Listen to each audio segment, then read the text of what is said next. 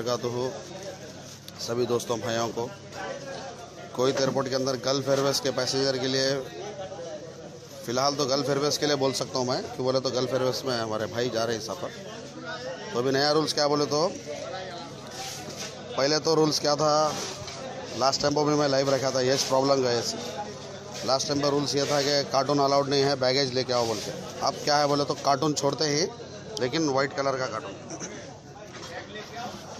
ये एयरपोर्ट का कार्टून है, मतार अल कुवैत। ये कार्टून ले लेना इधर, 1 दिनार का मिलता है, 1 दिनार में ले लेना इधर। और अगर तुम ऐसा कार्टून लेके आएंगे तो अलाउ करता नहीं, ये खोल को इसमें ट्रांसफ़र कर लेना। और दूसरी बात, ये कार्टून का साइज़ छोटा है, ये लगेज जितना लगेज इसमें आता उतना उसमें आता नहीं।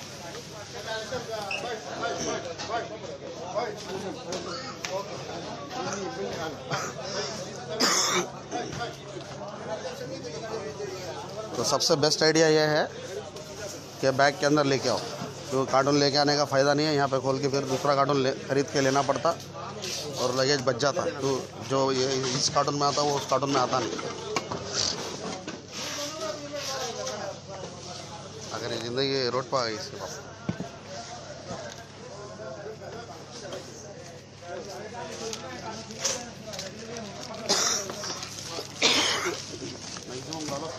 दबता के देखो, दबना नहीं तो पैकिंग कैसा होती।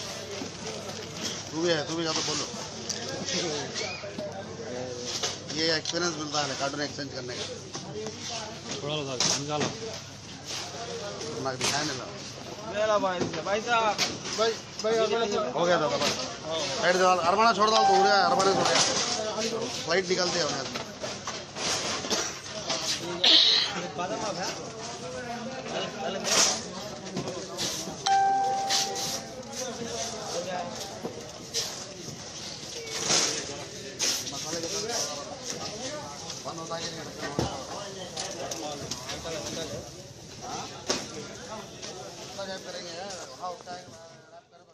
ഈ റൂള് കുറെ മുമ്പ് തന്നെ ഉണ്ട്, അപ്പൊ കർശനമാക്കിയെന്നുള്ളൂ.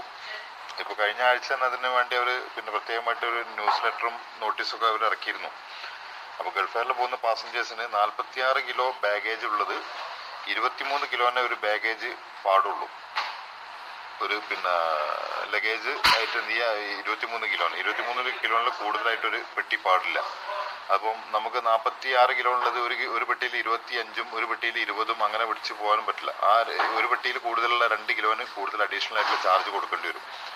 അപ്പം ഗൾഫിൻ്റെ മുമ്പേയുള്ള റൂൾ തന്നെയാണിത്. അതൊന്ന് അവർ കൂടുതൽ സ്ട്രിക്റ്റ് ആക്കി എന്നുള്ളത്.